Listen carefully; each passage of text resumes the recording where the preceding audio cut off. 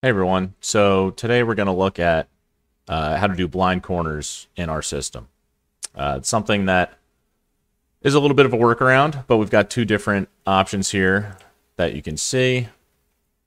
The first here that we'll look at is building all the way into the corner and then building another unit off.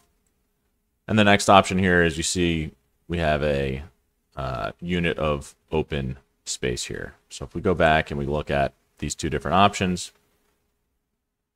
let's start on wall 1. So this is if we look at the overhead, we're building completely into this corner, and then we're putting in empty space on wall 2 that is the depth of this unit. So we're going to put in 14 inches of empty space and then build from there. So this first unit on the wall, you see we're building with double doors, and we're hoping that this second handle gets covered a bit. We come over to wall 2, you'll see that we're doing this 14 wide empty space, and then we're building our second unit there. We're doing something similar on the other side where we have another unit of empty space here. Our standard 30 wide door, we've just flipped the handle.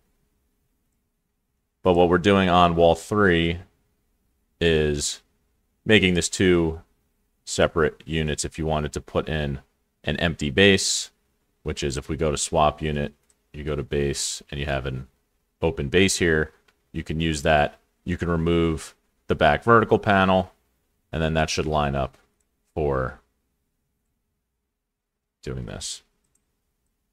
And those are the two options depending on what style you want to do. Those are probably the best options for doing blind corners in our system. All right, thanks so much.